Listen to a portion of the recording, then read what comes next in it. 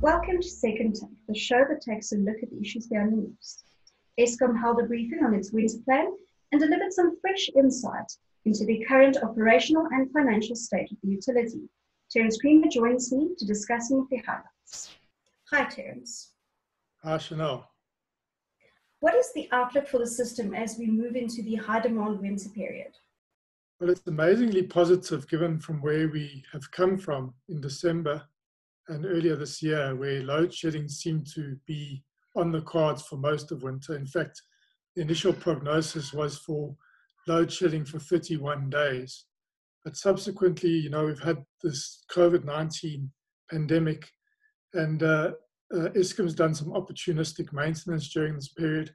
Obviously, we've seen a massive fall-off in demand. And a combination of those two factors has allowed Eskom to stabilize its system quite remarkably.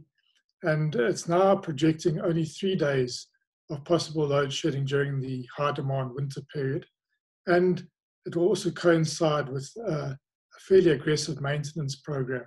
So the system is looking a lot more stable. But I think the stress is that because the system's been neglected for so long, it remains unreliable and unpredictable. So while 3 days of load shedding is the current prognosis, and hopefully we won't have any if they're able to manage things better, there's always a risk that there could be major unplanned events, and therefore there's always a risk of descending back into load shedding. Eskom has also set itself the target of moving full tilt into its reliability maintenance plan from July 1. That's correct. We had this term philosophy maintenance for many months, which I think confused many South Africans. So this has been rebranded as reliability maintenance. And this is going to now officially start, depending on where South Africa's lockdown levels go to. But the sense is that there's going to be easing in the coming weeks and months. This will now be formally initiated as a project of Eskom's from the 1st of July. Now this, unlike the opportunistic maintenance, which happened during the COVID-19 pandemic lockdown period, which deals with those elements of the plant that you do need to take down the plant, but they're not really sort of long-term outages. They're not outages that you're going to rely on for multiple years thereafter. These are really proper scheduled outages, proper maintenance, and Eskom is now gearing up to enter into this period up until the middle of next year, where it really pushes ahead with these long-term outages to try and reverse this unreliability of its aging fleet and to get it back into a state where the energy availability factor is not sub 70%, and therefore with the unplanned outages that we've been seeing, we've said that that combination of low energy availability factor from the fleet together with the partial load losses and the unplanned breakdowns has led to the load shedding risk. So this is a major new initiative to try and get the plant into a better working order. In parallel, the restructuring and financial balancing acts continue. That's correct. The number of balls in the air it's quite amazing to see. Eskom's got these big operational plans, and these are really licensed to operate plans because they're not only about sustainability of the fleet, but also the environmental performance of the fleet, which has been dismal over the last few years. So trying to claw that back. But at the same time, they've got this overhang of a major restructuring effort that has to be undertaken in terms of a roadmap that's been given to them by government for unbundling.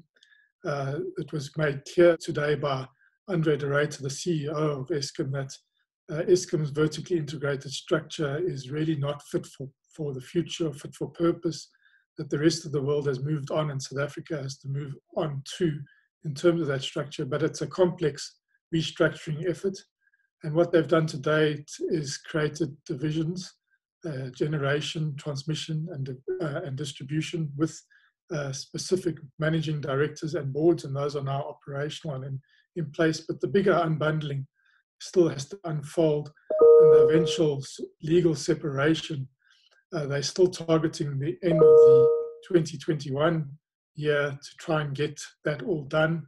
That looks very ambitious though, and other plans that have been put before Parliament recently suggest that this could take longer than that. At this stage, they're sticking with the end of 2021 date for that restructuring. And at the same time, the big issue of Eskom's debt and its balance sheet being not properly capitalized has to be dealt with to have any chance of a sustainable business electricity supply industry in which Eskom plays an important role in future. So there's a lot to do. We are gaining more visibility of the planning, and it looks much more credible than it has in the past. But the devil will be in the implementation detail.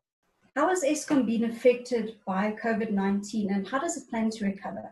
I think COVID-19 has been both positive and negative for Eskom. Obviously, highly negative from a demand and revenue perspective, because it's been, we've seen demand just about collapse as we went into hard lockdown. It is in the process of recovering now. So that is an added financial burden and means that they need to sharpen their cost-cutting pencils even more. And that is a difficult ask.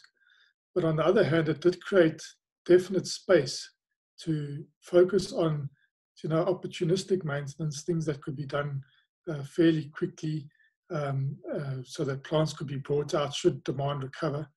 And that has helped stabilize the system, there's no doubt. And it's also given Eskom a lot of confidence to set new targets around partial load losses, to limit these to around 2,000, which would be a dramatic improvement. It sounds like a lot, it is a lot, but it would be a dramatic improvement from where we've come from. So it has had both positive and negative, but overwhelmingly in the end, COVID-19 is negative for all businesses, including Eskom in South Africa. And we're going to have a long road and journey ahead to try to claw ourselves back and get into a normal where we get jobs starting to be created again and the economy moving again. So overall, a negative impact for South Africa and therefore Eskom, but they've definitely made virtue of this time and made some progress on the operational stability front. That's the second take for this week. Thank you for watching, and join us again next time for more news and notes. Also, don't forget to listen to the audio version of our Engineering News daily email newsletter.